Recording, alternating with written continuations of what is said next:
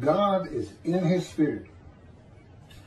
Ezekiel says, "And he said to me, O mortal, stand up on your feet, that I may speak to you. As he spoke to me, a spirit entered into me and set me upon my feet. And I heard what was being said, spoken to me." This is God speaking to a man, who is Ezekiel, but he does not hear God speaking until at the same moment a spirit enters him and sets him upon his feet. A spirit of God entering man and God speaking means the angel of God's presence, who is the Holy Spirit, alighted upon him and entered him, and God is in him. Just as the Spirit of God alights upon and enters Moshiach of Isaiah chapter 11, verses 1 and 2. Anytime an angel or spirit is present in a story and God speaks or his power is revealed, the angel or spirit is the angel of his presence, the Holy Spirit. The reason he's an angel and spirit is wherever God's presence is, the angel of his presence is there also. Wherever God's presence is, his Holy Spirit is there too. And they both appear in Isaiah chapter 63. One verse after another.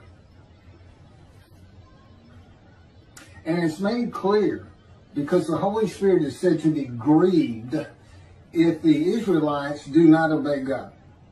You have to be a person to be grieved. And there's lots of other references to it.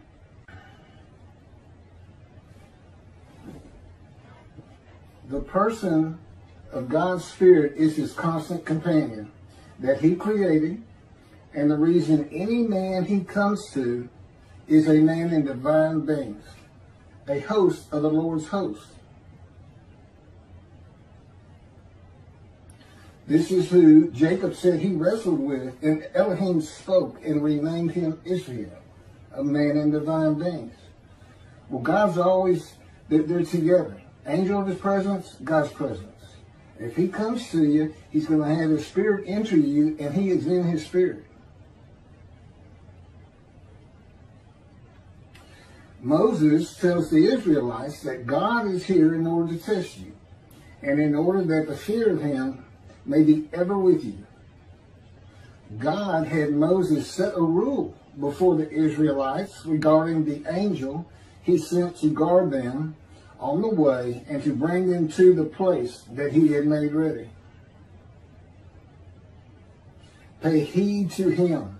Do not defy him, for he will not pardon your offenses, since my name, Hashem, is in him.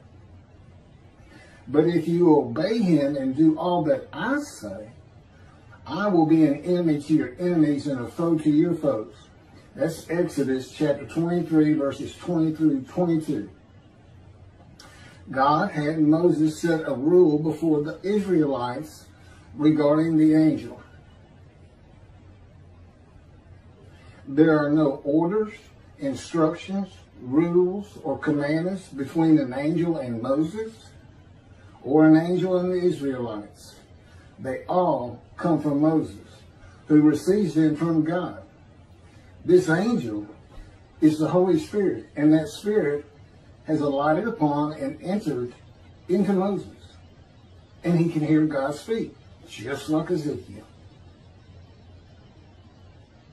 Moses is a man in divine beings. It just means God has come to you, he's in his spirit enters you, God enters you, and you are suddenly a man in divine beings being given tasks that God wants to perform.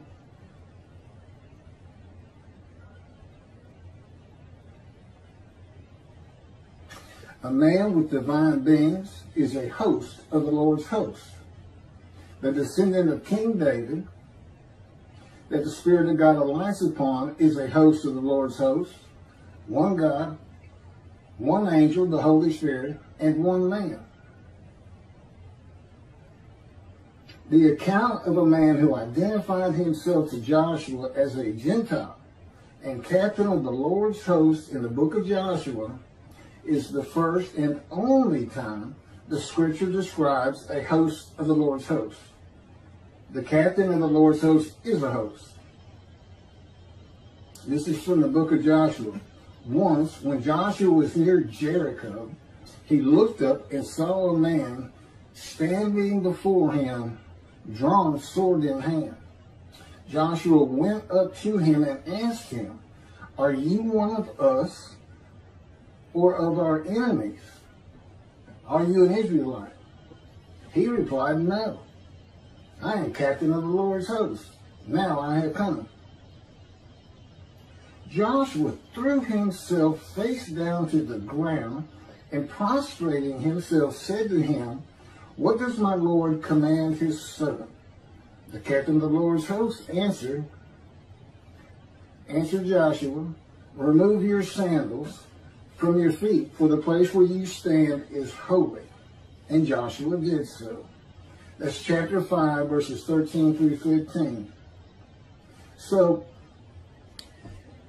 Joshua threw himself to the ground before a man with a drawn sword that had just told him that he was a Gentile, not an Israelite, and said, "What does my Lord command his servant?" Now the man said he was a captain, not a lord or the Lord.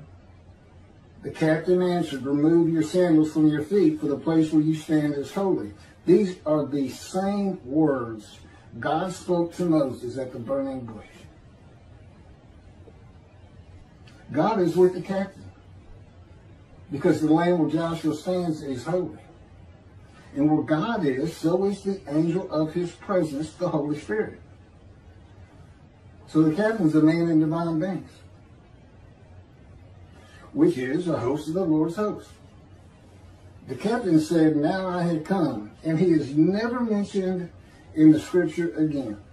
He is a harbinger of God's righteous servant of Isaiah 53, upon whom the Spirit of God alights in chapter 11, making him a man in divine beings.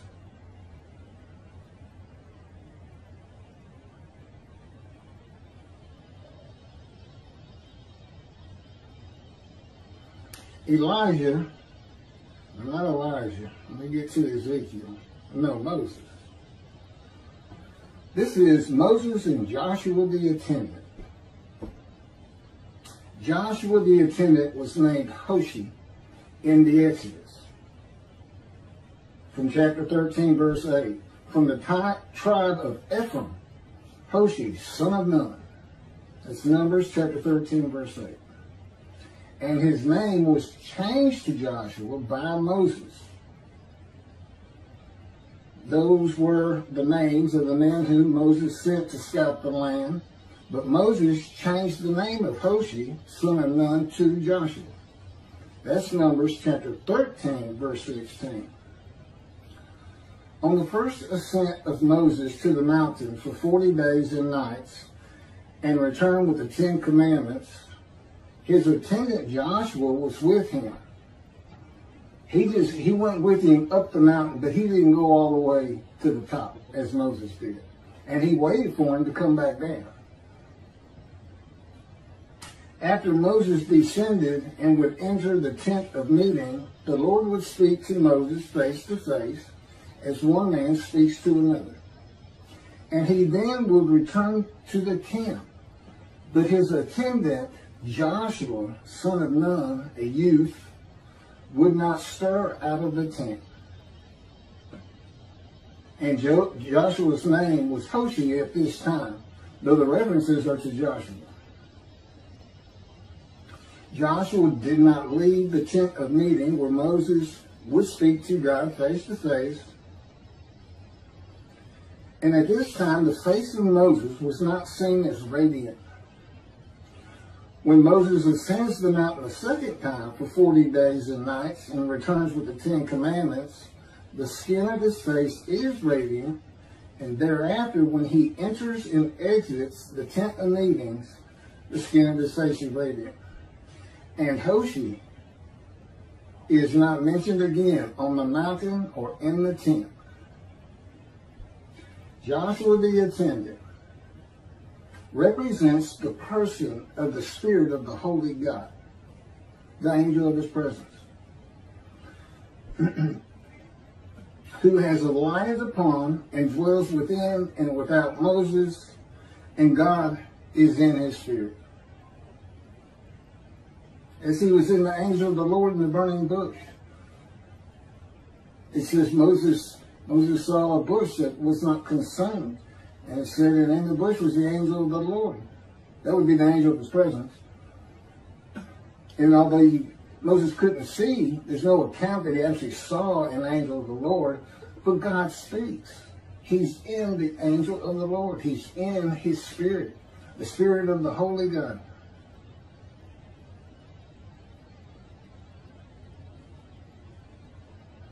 Moses had become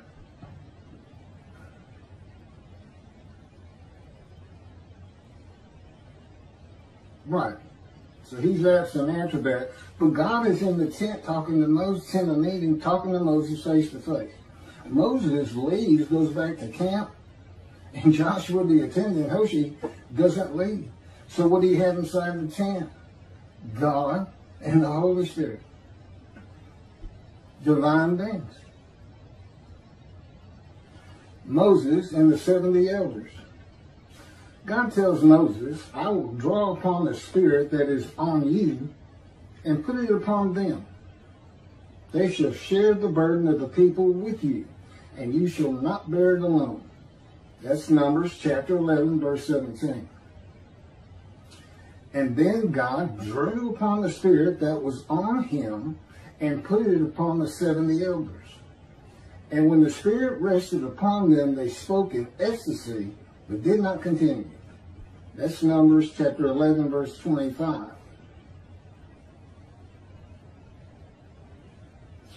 The Spirit that was drawn from Moses and put upon the 70 elders is not the Spirit that was born in Moses and was Moses, the same Spirit that is in all men. What was drawn from Moses was the Spirit of God. And the Spirit of God is a person, the first person created by God. The 70 elders had become hosts of the Lord's host, with the purpose of God that they share the burden of the people with Moses. When each heard the angelic voice of the Spirit of God speak to them, they became very excited and were saying all kinds of different things depending on what the person of the Spirit of God was saying to them. The important part for Moses is that each of the 70 would now in one accord have the idea and thought that they would share the burden of the people with Moses. There is no account of God commanding the 70 elders to share the burden of the people with Moses.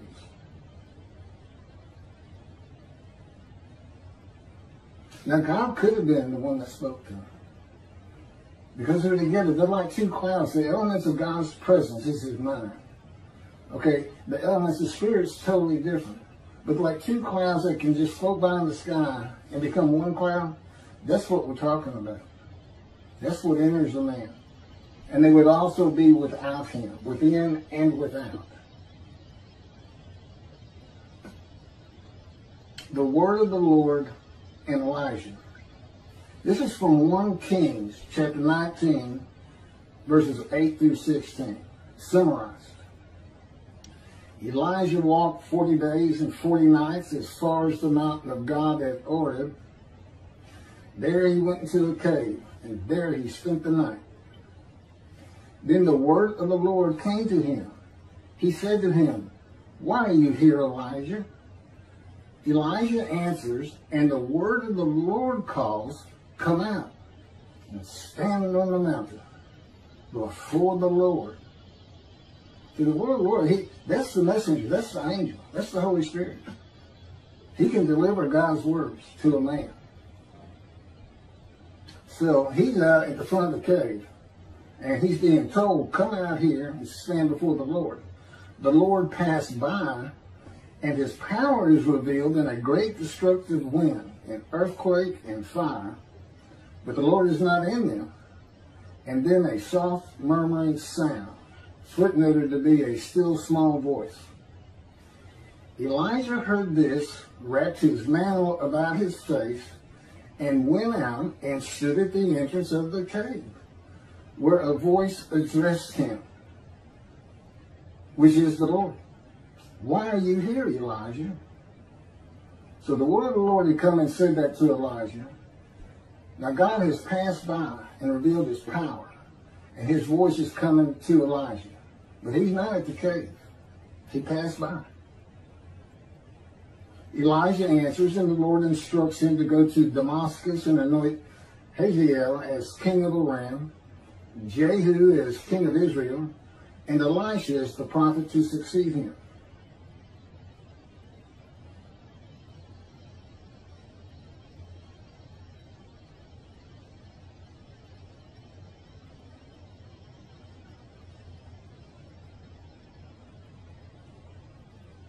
The soft murmuring sound, a still small voice, would be the same words from God that the word of the Lord has spoken based on one question having already been asked twice before, which was, why are you here, Elijah?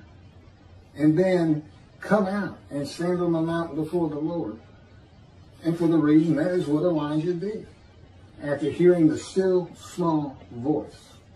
Elijah ignored the word of the Lord, the angel of God's presence, the Holy Spirit, and was unmoved by God's power. But a whisper from God himself had the desired result of Elijah going to the front of the cave.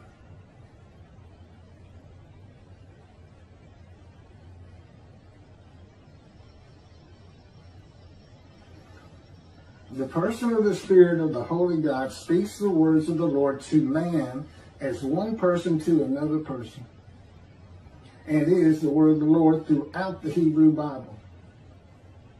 The person of the Spirit of the Holy God is an angelic messenger of the Lord's words. He is the angel of his presence and the Holy Spirit. His angelic body, basically God created an angel, and for his body, he did not give him human form with wings. His body is literally the Spirit of God. The angel of his presence, wherever God's presence is, his presence is. Holy Spirit, wherever God's presence is, Holy Spirit's there.